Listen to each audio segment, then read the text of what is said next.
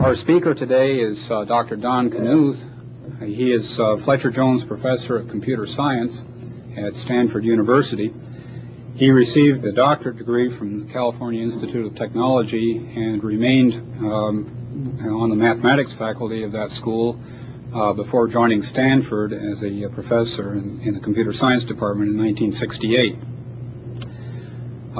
Professor Knuth has pursued a distinguished and quite prolific career in mathematics and computer science. He is the author of a well-known series of volumes on the art of computer programming, and he wrote a 5-volume set of books entitled Computers and Typesetting.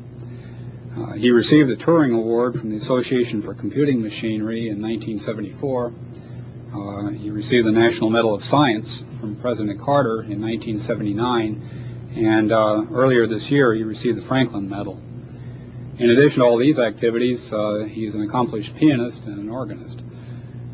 Today he'll be discussing some quite significant efforts in computers and typesetting, which have been carried out under his direction at Stanford over the last 8 or 10 years.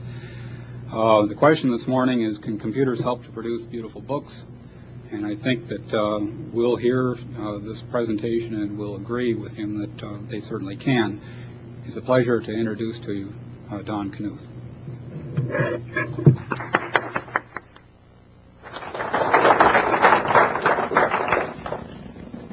Hi.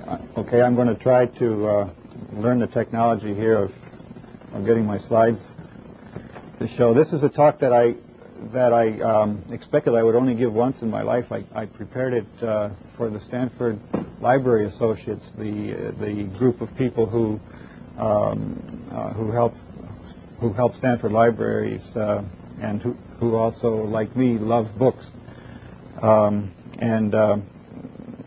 So the question in the title was because a lot of the people in that group think of this as think of computers as a threat to the ordinary ways of producing beautiful books. See, how do I get my first slide? Okay. I don't see anything now.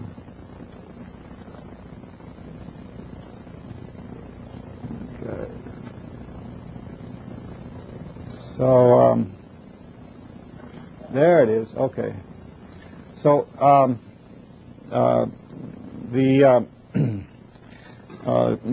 the group of people, I guess it's not exactly the same as the audience here today, but I think there's enough in common that you'll share the ideas. And although for them, I don't think the answer to the question was obviously yes at the beginning. As Mark said, during the past 10 years, I've been working on a research project with computers and typesetting at Stanford, and this has resulted in 2 systems that I'm going to give you an overview of today and show you some of the things from the archives of the project, some of the errors that we made, as well as some of the things that worked well. Now,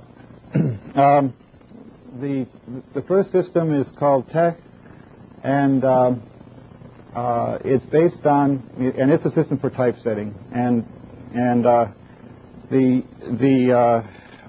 main interesting thing in retrospect about it is that it has a underlying structure that seems to be quite powerful in building high-level applications of typesetting. A very simple structure at the basis, but we found that as we organized our computer programs around this, we were able to do in about 1/5 of the space for the ordinary programs. We were able to do the things that the other programs were doing in fairly easy and unified ways. So the idea is that we compose a page by building 2 kinds of lists. There's a horizontal list and a vertical list, and each list is made up out of boxes. And so a box is either a single character or it's a black box, a solid black rectangle. And we could also use graphics in a box as well. And then so we have the atomic boxes, and then we make molecules out of the boxes by putting them into a horizontal list or a vertical list. Then between the boxes, there's something that unfortunately got the name of glue. It's more like a spring, really, but this determines spacing between boxes, and there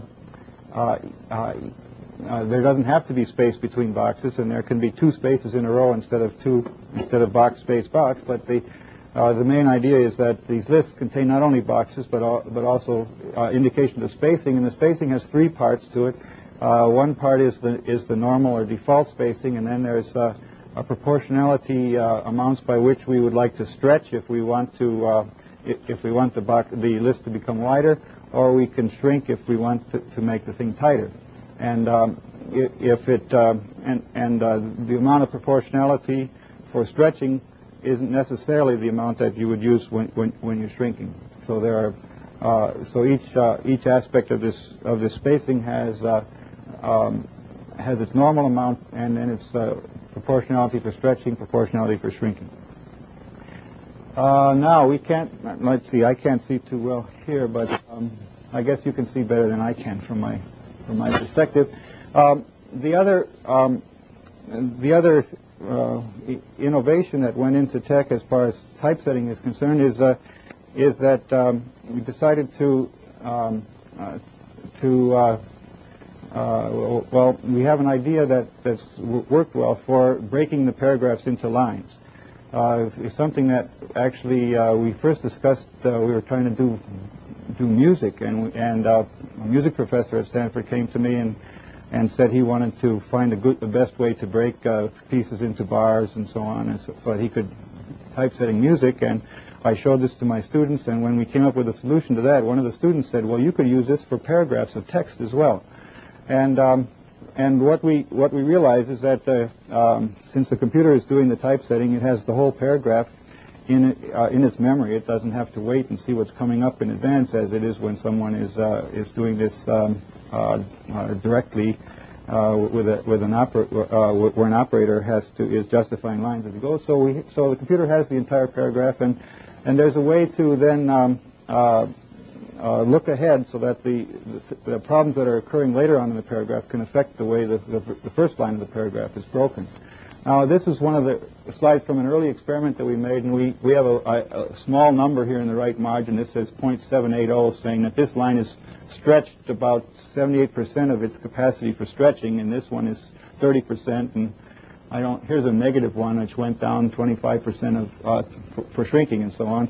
For each amount of stretching and shrinking, we can compute a number that says how bad it is, how bad that line is, and we get demerits for the score for a line as to how much we had to go out of line. And the way that TEC breaks lines into paragraphs can be understood in this kind of a diagram. That paragraph that I had before, if you start at the beginning of the paragraph, and then there were two reasonable places to break after the first line, after the word a or after the word king. Go back, if you can look back at the in olden times when wishing still helped one, there lived a king. We could either end it here after that word a, or after king, or the word king would also fit in. Now, ending after a has 2,357 demerits. Ending after king has 1,734 demerits. Now, after you've broken the first line, then you have two choices as to where to break the second line in that one. Or after king, there's only one reasonable choice to break the second line, where you'll be paying 4,600 demerits after that one. And so you can think of this as sort of a road map, and the idea is to try to find the shortest distance from the beginning of the paragraph down to the end of the paragraph here. And each of these numbers here says how many demerits you have to pay. And the shortest path through this maze is going to be the one that produces the paragraph that has the best, the fewest total demerits, so that it'll have the best visual appearance. And this is something that computers can easily do. It's something people aren't that good at, but it's something the computer could do quite efficiently. And so we were able to produce automatically better line breaks in paragraphs, and we did quite a few experiments on how this would improve, like we tried some pages of Time magazine and so on, and show that it would come out a lot better if they use this kind of a method. And it works quite fast. So you can also do fun things with it, set to different shapes and so on. Now, as I first gave this talk, I was also making a plug for Stanford Archives. The Stanford University Archives it has a lot of collection of manuscript materials from great writers and so on. But they also are collecting now a lot of the archives of people in Silicon Valley, so that the technological history of this era will be available. And so, since we did our work in the university and it's all in the public domain, we also wanted to make available the things that we learned while we're doing this project. And so a lot of the materials, not all the junk, but the good stuff, I think, were deposited in the university archives, so that people who want to see the development and what things went on in this project will be able to find it.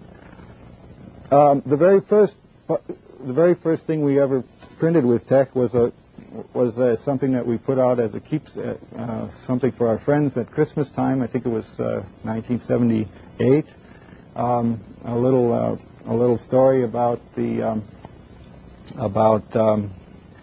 my wife's grandmother. It was written by my wife's cousin, and we had a very primitive Xerox graphics printer, and the very first attempts at our computer-generated fonts were done in December that year, and a man named Homer Weathers with a little offset press in Columbus, Ohio, printed this first publication that came out. My wife made linoleum block cuts to go with it, and so this was the first time we were typesetting with the very first prototype of TeX. So I don't know, we printed about 60 copies of this. One of those is in the archives. So, you'd call it incunabula. Then I originally worked on TeX not really for, I wasn't thinking of anyone using it except myself and my secretary when I started. I wanted a system by which I could write my books on computer science, and that she would be able to help me. But other people seemed to indicate they would be interested in using it too. And so finally, and it turned out that the computer was down a lot that year. I had nothing else to do but sit down and write a manual for how to use the system, and that turned out to be a good thing. Whenever you do a system about typesetting, I guess the important thing is that it should be able to you should be able to write a manual for that system in the system itself, and this means that you have to be able to break the rules. You develop a system that's intended for one application, but then if you have it for the application of describing itself, then all of a sudden you find out that there were gaps in your language because it wasn't able to, in order to describe yourself, you have to be able to say, well, the thing that normally means the computer takes control doesn't anymore mean the computer takes control, so that you can show your source files as they are typed instead of as they're supposed to be interpreted. Well, so we came out with a preliminary manual in the summer of '78, I think it was, and this manual now is pretty rare, I guess, but they've made about 600 copies or something like that. The American Math Society got interested in this because they found that TeX was able to do all of the different kinds of printing that were stymieing them at the time, instead of having, they had to go to 4 different suppliers to handle the 4 different kind of documents that they were doing, and but TeX could do it all with one system. Also, Walt Disney came out with a movie about a few years later, movie TeX. Well, the first system of TeX we called TeX 78. but the next one was Tech 82, and this is, I took this picture mostly because you can see Highway 82 here. This is El Camino Real in California. It happened to be, we had Tech and 82 both in the same slide. Now, besides Tech, there's another system for, as I'm saying, Tech is for typesetting, but the other system is called Metafont, and this is for the design of typefaces. And in order to give you some idea as to what Metafont is like, I don't have a terminal here to display it for you, so I'll make it to show you a demo that, or something that it would have looked like. Let's see, what is the date on this? October 10th, Thursday. Doesn't have the year. I think this was probably 79 or 80. It's a way of drawing the typeface. You describe to the computer not the outline of the letter, but the principles by which the letter is constructed. And so here's we're going to make a capital A, and the first instruction in the program is take your thick pen and draw a line with a certain diagonal. Then take a thinner pen, make a crossbar. Then take an eraser and erase down off to the part that you didn't want on the top. But going back, you see we had this thick line up there, but I'm going to erase part of that. And then we go and draw with a thin pen with a similar diagonal to the bottom. And we add a serif, and we add some more serifs, and then we have a letter A. Now, this is all done by a computer program. Inside of the program, it has points like point 5 and point 6. These points are not necessarily at the edge of the letters, but in the spine of the letters. And there's a little program that goes with it, saying how to position points 5 and 6 depending on the parameters of the font, depending on how thick the thick lines are, how thin the thin lines are, and so the same program that drew this A would also draw many other A's if you said that you wanted a different style of font, a different proportions, different kinds of weights. Now, I went through and designed with this kind of it was a strange programming language because I'm writing a program for each. I write a program for A and a program for B and a program for C and so on. And I got through the alphabet and had what I thought was a reasonably good alphabet, except for one letter, and the letter S turned out to be much harder than the other ones. And I couldn't, and for 2 days and nights I didn't have any sleep, and I couldn't figure out how to I had 25 letters, but I couldn't get the S to look right at all with the system that I've been using for the other ones. I took it home to my wife and I showed her what the best attempts I had at it, and she says, "Why don't you make it S-shaped?" And I, what is S-shaped? And so I found that in 15th century Palatino had drawn these letters, and so other people had shown how to construct a letter S, but they don't look like a modern S particularly. Louis the 14th commissioned for 10 years. They had some scientists working on how to do letters, and if you study this and look at the geometric construction by which they did the S, you find that they actually cheated. The lines that they draw here don't correspond to the geometrical construction, but they fudged it at the end. But finally, the third day, I figured out how to write a program that would do the letter S, and it turned out to be an interesting mathematical problem. It saved me. At one point, I was thinking maybe I'd have to rewrite all my books so I could avoid using the letter S. I had to leave Stanford.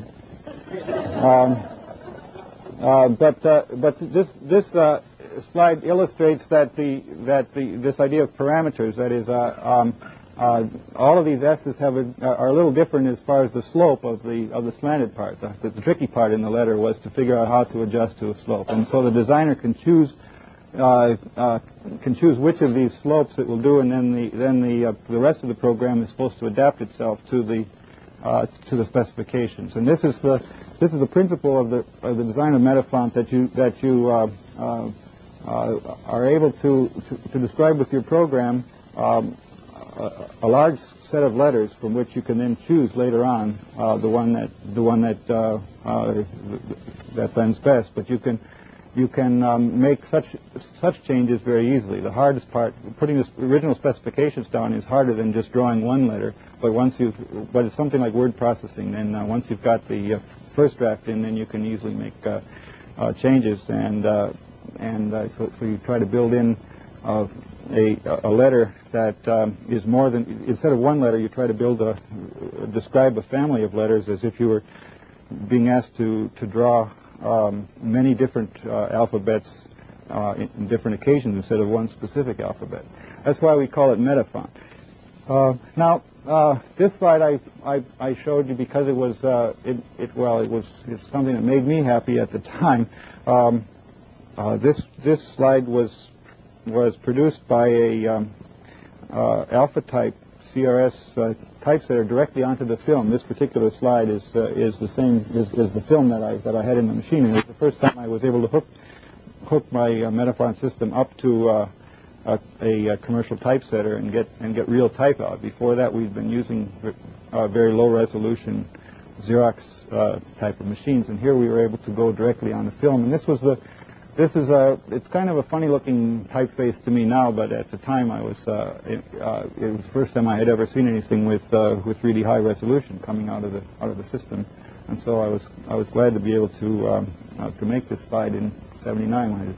Now this is an example of the changing of parameters. As I said, each letter is drawn by a computer program, but the computer program doesn't draw just one letter. It'll draw infinitely many letters depending on the specification. So in this case, I made an example where I started with by setting the parameters for a rather old-fashioned typeface, and I have another setting of parameters that's sort of hyper-modern, and in between we keep changing. So there are 670 letters or something on this page. Each one is in a different typeface, but each one is getting 1/670th of the way from the beginning to the end, and so generated each letter this way. That's in order to illustrate the idea of parameters. And I wrote a paper about this where the first half of the paper was written in this typeface, and the last half of the paper was written in this typeface, and this example appears in the middle of the paper. So. Some people have said that I should have chosen a translation of the Psalm that also got more modern in its language as we went on.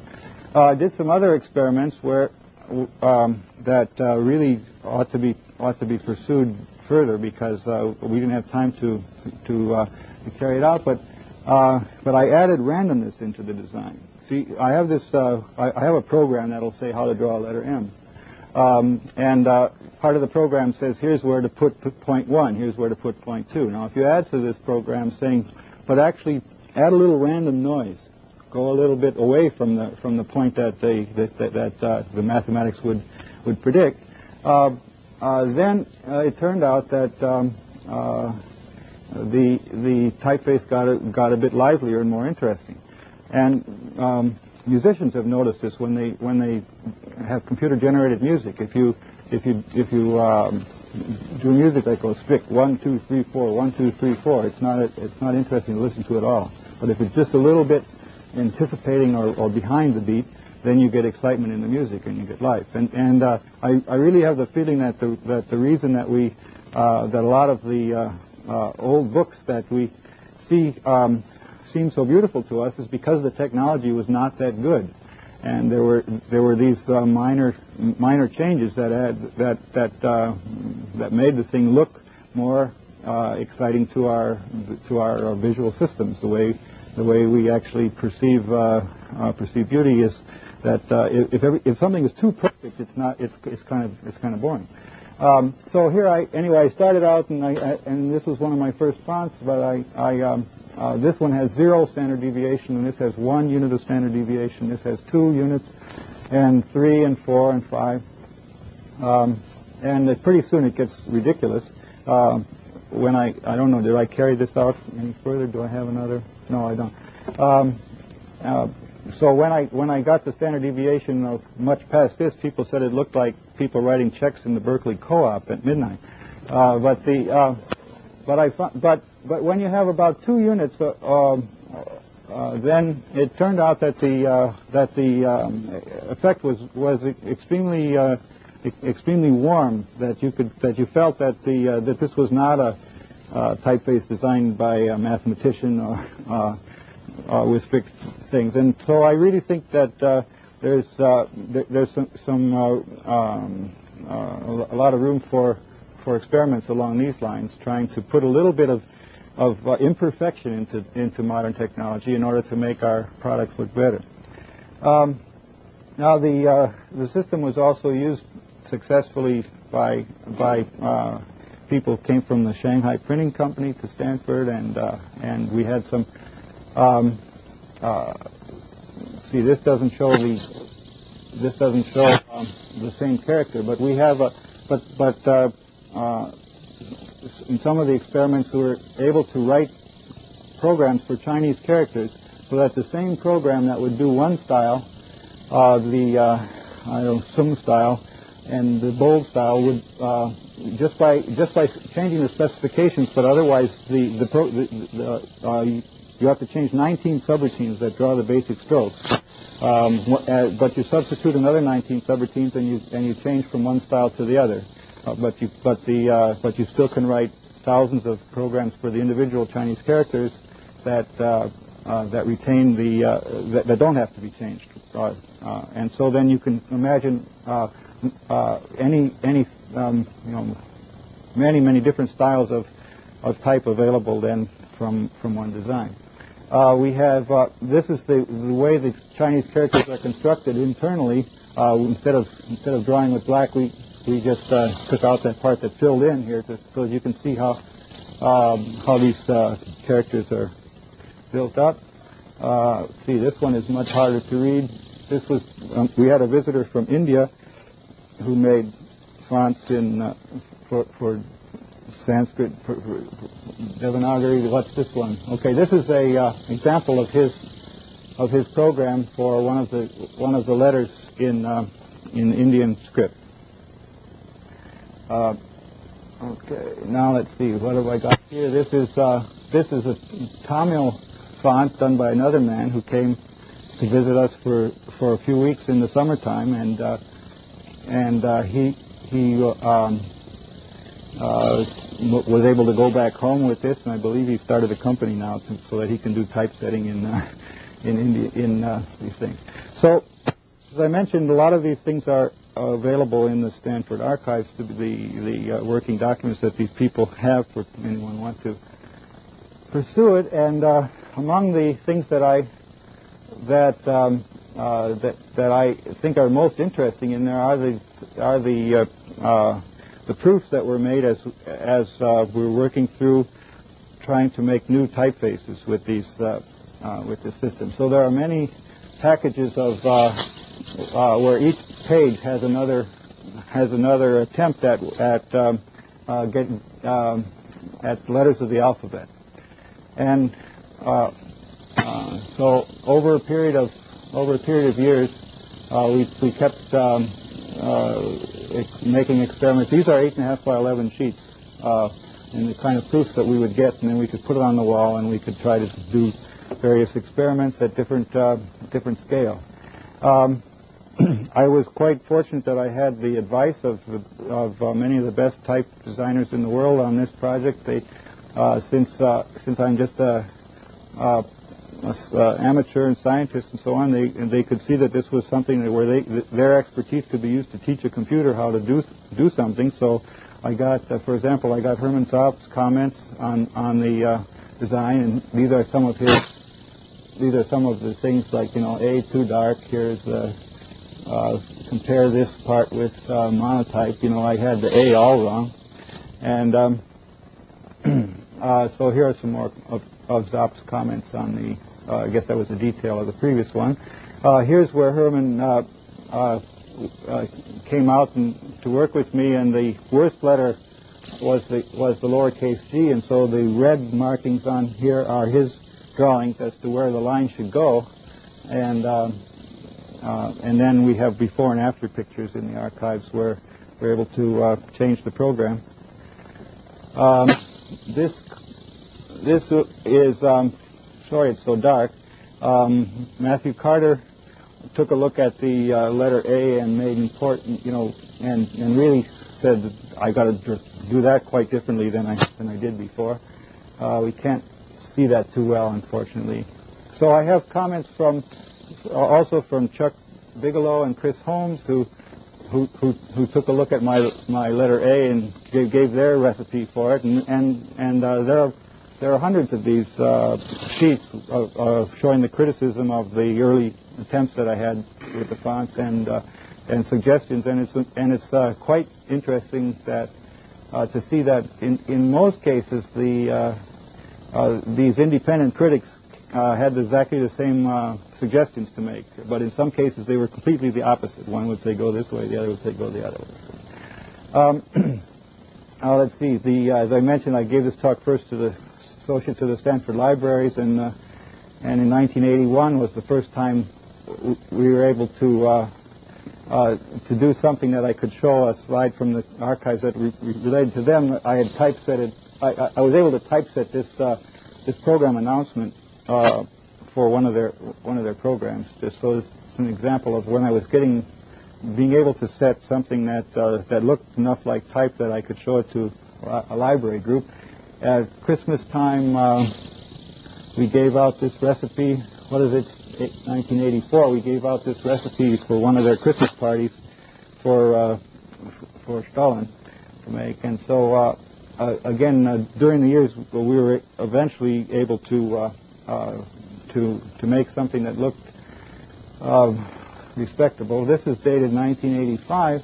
This typeface was designed by my daughter for her high school graduation, using the program that I had. All she had to do was find a combination of the parameters that would make the right size. So she decided she would like to have letters approximately this proportion, and she worked it out so that it would come out the same width as the letters for Stanford Memorial Church and so on. So by taking a meta font, a font that is designed to adapt itself to the by choosing the numbers, this was. She also had another one for the commencement program, which where the word commencement came out to be just the right width and so on for that. That, by the way, that was the first appearance of the final, the face that we call Computer Modern. This was the first appearance of Computer Modern in its final version. Was when she graduated from high school. I guess that's why I closed that slide. This is an example of one of the first experiments I made with Hermann Zopp. It was good luck. The number 6 is the most difficult numeral to do, and the first thing he wanted to see when I was showing him Metafont was to do a 6, and so he dashed off a 6 on a piece of paper, and I keyboarded the codes in that would draw that thing, and it came out, and by great good fortune, he said, "Oh, that's a wonderful 6. I've never been able to do such a good 6," and so we hit it off rather well. Then the American Math Society commissioned a typeface from Zopp called Euler, AMS Euler, named after a famous mathematician. And one of the things we were doing then was trying to use these designs that he made and study the process of adapting Metafont to this. Metafont is more intended for a designer working directly with Metafont instead of with the older style of drawing outlines and then matching outlines. But it does handle the outlines as well. So these are examples from the Euler book. Now just last week I finished writing a math book where we've where we've used the Euler typeface for the first time, and the book has a lot of different kinds of mathematics in it. So it'll be a good test of. This is a page from that book, from one of the first trial proofs of that book, where we're using Hermann's Euler font for these numerals, for example, and the letter N and the letter K here.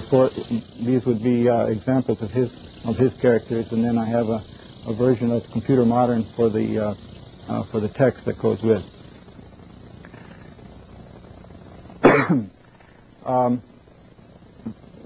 The system tech is in the public domain, as I mentioned, and this has meant that hundreds of people came up and volunteered their services to help get the bugs out of it, and now it's spread around the world, and have no idea how many users there are, but it must be in the hundreds of thousands. It's now running on essentially every computer except the very smallest computers. More than 100 different computers are running tech, and it's designed to be extremely machine independent so that they'll get identical results no matter which computer they use, and it's used in many parts of the world. And here's one of the principles of its design was that it should be able to handle foreign languages. It shouldn't be only English chauvinistic, and one of the surprises to us was that the hyphenation algorithm that we developed for use in English actually worked even better for French. And this Professor Desermanian believes that, in fact, using text hyphenation algorithm, he's able to do 100% correct hyphenation. He not only, in French, he not only never inserts a bad hyphen, he never misses a place to insert a valid hyphen if there is one. So that, and not only that, but he needed only about 1/4 of the space that we needed for English to get 80% to 89% hyphenation, something like that. He's able to get 100% with it in French. Here's a brochure from the Sturz University Press in Germany. That's one of the largest suppliers of mathematical typesetting. Here's an example of the second European Conference on Tech that was held. There's a lot of people doing research on different ways of making preprocessors so that they can use tech as a vehicle. I guess I should mention why I'm calling it tech instead of text. We think of this as Greek letters, tau, epsilon, and chi, because this is the Greek word that means both art and technology. That led to the two things, and we're trying to blend the aesthetics with the idea of doing good technical work. Here's something that I got recently from Mexico City, where someone had done a calendar with, and they made up their own typeface for this. They didn't do the Mayan characters in Metafont, though, I don't think. And then I have a letter from Japan. It's they did their letterhead with Metafont, and there's some beautiful work coming out of Japan with Japanese version called J-Tech, and here's an example of something that he sent me. I can't read it, but looks pretty good as far as the typesetting is concerned, and he's using Metafont in order to design Japanese characters. This is, I think it was something like, this was 2 or 3 years ago, and it was what they called the third Japanese tech user group meeting or something like that. One of the most interesting things visually still hasn't been published, and we plan to publish it later this year. Is some work that I invited a designer to our project, and she did some experiments that were a lot of fun with Metafont, where she would vary two aspects of a design, for example, on a page. So here you can see the different ovals are made with the different contrast between thick and thin and amounts of thinning going on. She experiments with different ways of drawing of making the serif set and the I can't remember the technical word for this, at the base of strokes. So her idea is to treat a system like Metafont as a new medium for artists, where they want, and they'll learn how to control that medium as they learn how to control a brush or a chisel or other ways of drawing letters, pens. And so one way to do it is to just play with the design and get a feeling for what comes out when you give the computer its head, instead of starting out with something where you draw it out the way you're in 100% control, and then you say, now computer, copy this. Instead, you consider the computer as part of the team with you, and you learn how to have the computer have its head a little bit as you're doing the drawing, but you learn how to be implicitly in control instead of explicitly in control. And so she experiments with different ways of doing the finishing strokes on characters and the arms, serif, variety of different. See, each of these ends is a little bit different. It's just ideas as to how deeply it's going to be cut at this point, and other details about the art. So then she has used this to design a typeface, which was going to be released later on, called, it's called Pandora, and this was a preliminary example where she sent a nice little booklet of an example of her first example of Pandora. It was nicely presented with hand bound with nice threads and so on there. Now, I decided that if this project was going to be a success, it had to be well documented, and I should be able to explain to other people what we learned in this work. So I was going to write a book that would explain it all. Well, it turned out that finally 5 books was what finally has it. So we have now 5 volumes, A, B, C, D, and E, which is really a complete description of what we did in our project.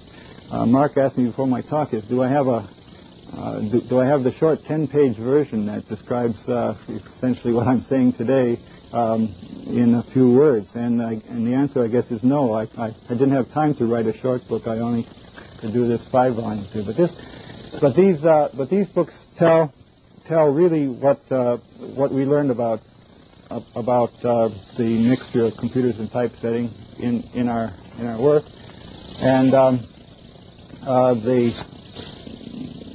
you don't have to read them all, but they make nice coffee table books and so on. And there's also interesting quotations about printing in there that you can enjoy. But there's one by a man named R.R. Donnelly, in fact, from 1890s in volume A there. Now the first volume is about. Whoops! What happened? I lost the. I'm sorry, we just went dead. I can't go back either. All right. Well, I want to explain what's in those books.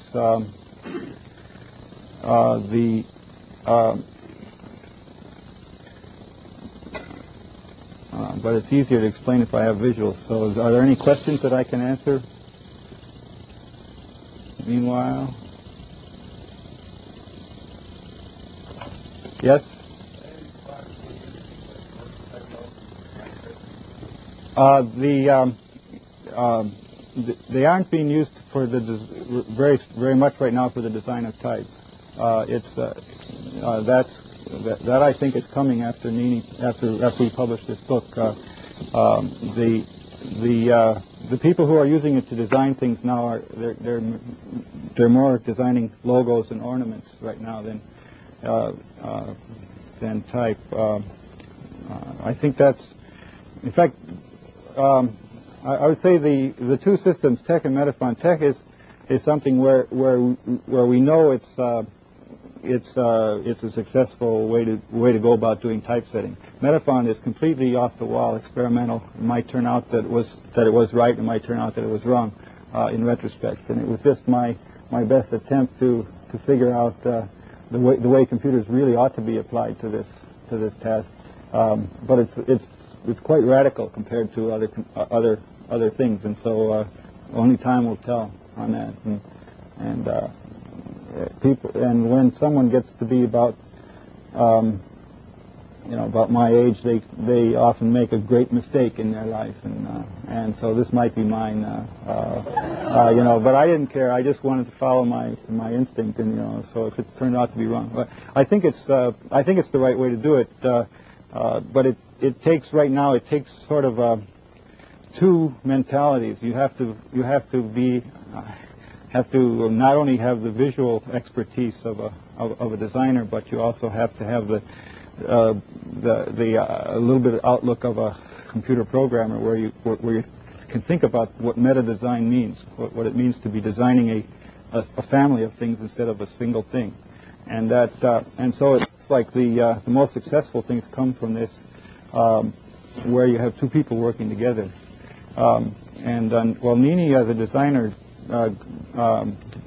did both these very well, and so that encourages me. And I also see the good efforts that come out of, as I said, India and Japan and some people in the Netherlands and so on are doing this. But I can't really say that that Matthew Carter has decided to change his way of doing things. For example, Herman likes this, but I don't think he's going to get a PC just for that. No.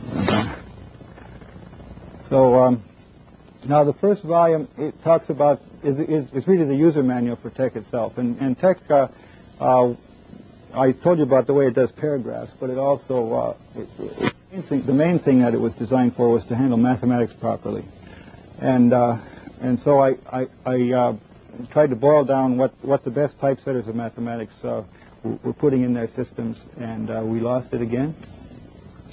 Okay, and so I don't know. The mathematics, of course, is one of the more difficult things to do printing on, and so we have, this is a detail of the preceding, but there's a lot to that. Then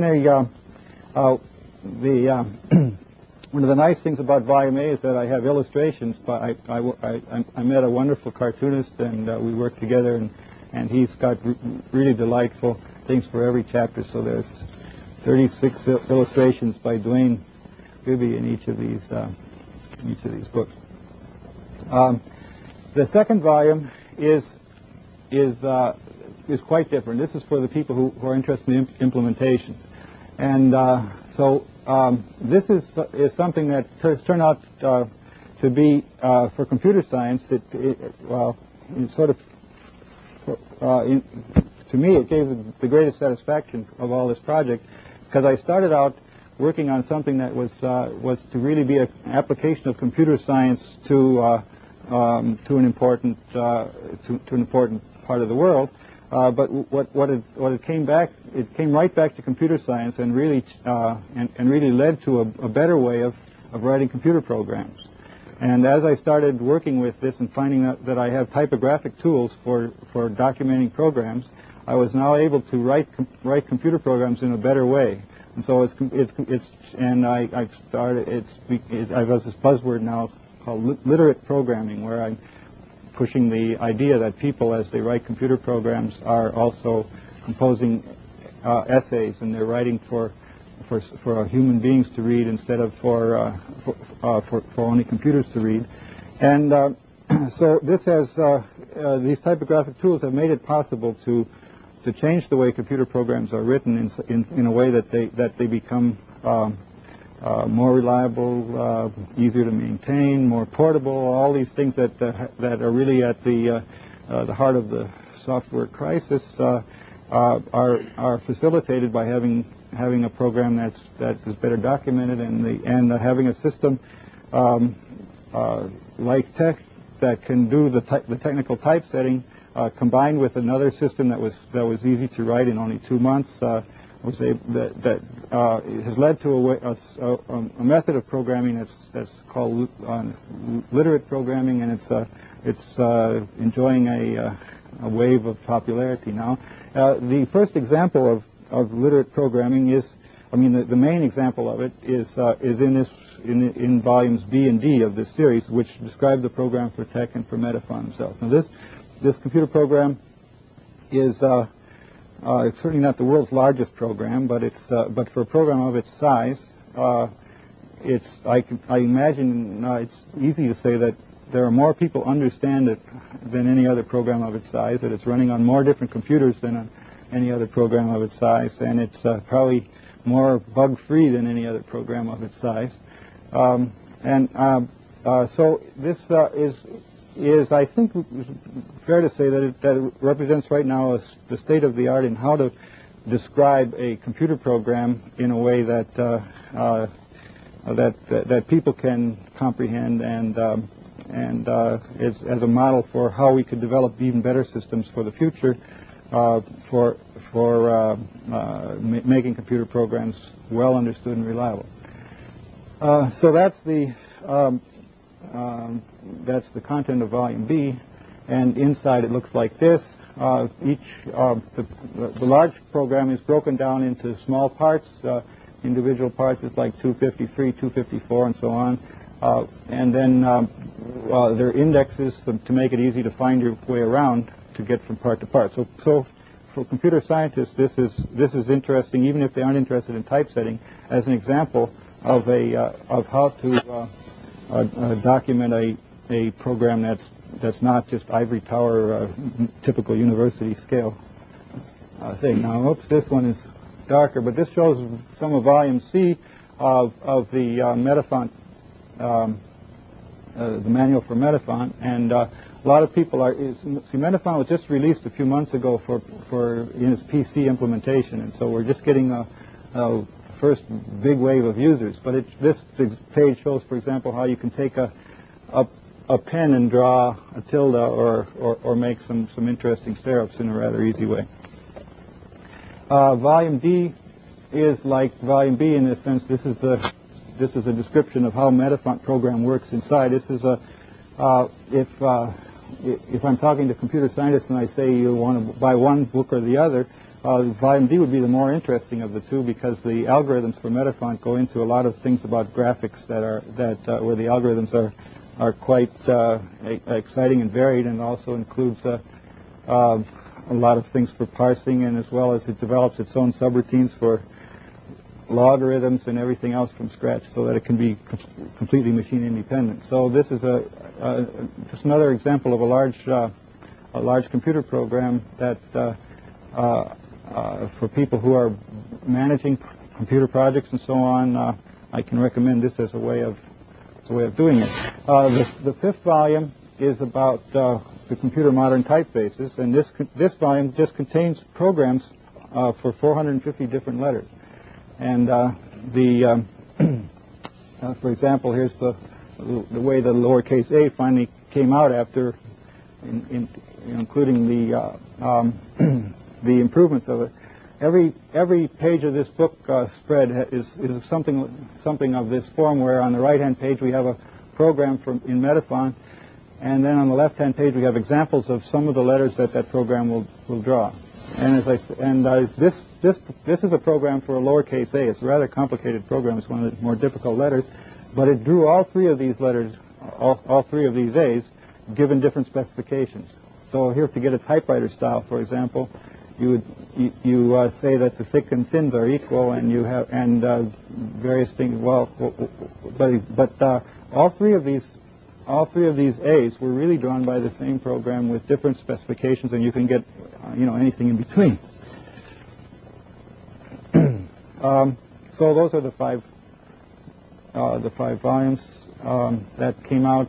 I think it was 2 years ago, and so my intent was in these books to explain everything about that we learned in this project. And if I couldn't explain it in these books, then I figure that the project wouldn't have contributed anything if it only has to be in somebody's head.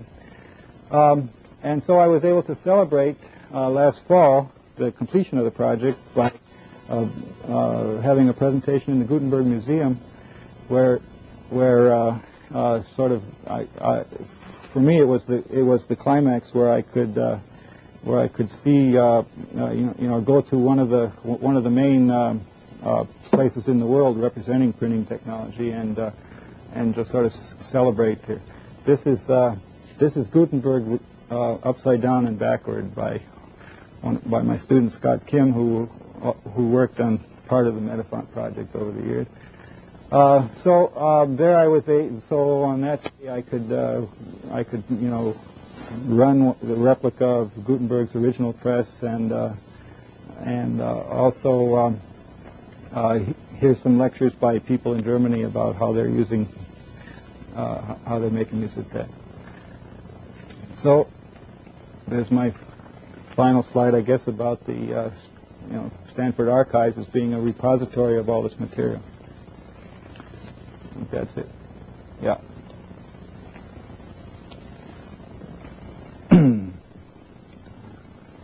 Yes. The programming language that you use there, is the page generated from something that could also be interpreted as a file?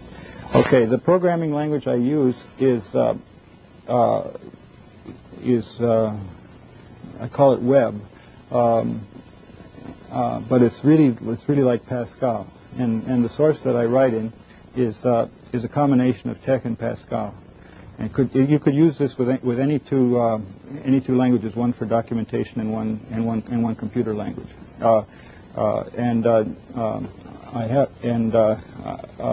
the idea is that our programmers today already know a language for documentation and a language for and their programming language, and so they just have to learn another little bit of overlay as to for this system that mixes the two together. And this system that I've called Web does this. Then I have, from this source program, I have two programs, one called Tangle and one called Weave. The one called Tangle takes my source and produces a syntactically correct Pascal program that I can run. The one called Weave takes it and produces a syntactically correct TeX program that I can run and get the book printed. And so I use the same. And this source that I have has my comments in TeX and my coding in Pascal, but it's a little higher level in Pascal because this has this modular structure built in. So. Well, I could go on and on about that, but it allows me to present my program in the order in which I think of it and want to explain it, instead of the way the computer wants to read it. But I have just this one source file, and many people are working to develop this now to programming environments so that the debuggers will know about this high-level language that we're using. It turns out to be a faster way, actually, I can now write a program just for my own amusement faster with good documentation than if I just scratch it off in the old way. So that's why I say it's changed my own way of programming. So it came right back into the heart of computer science to help computer people, even though I started out not expecting any such development at all. One thing I forgot to mention about TeX is that I want it to be an extremely stable system, something that won't be changing from year to year, and as bug-free as possible, so that people can use it as a fixed point in which they can build. They can put front ends to TeX and back ends from TeX, so that you could. I think I can be fairly definite that if someone now has a book that's been composed with tech and he keeps his source files, he would be able to use the same program 20 years from now, 50 years from now, and get the same identical output if he wanted to. So any archival project where something is going on for years and years, or where you anticipate putting out a second edition of something in some years' time, you can make use of the fact that tech is going to be the main engine of it is going to remain the way it is now. I'm no longer funded for this project. I'm working on something else, and you can always improve any large system and make it better, but there comes a point where it's much better to leave it firm and reliable. Okay.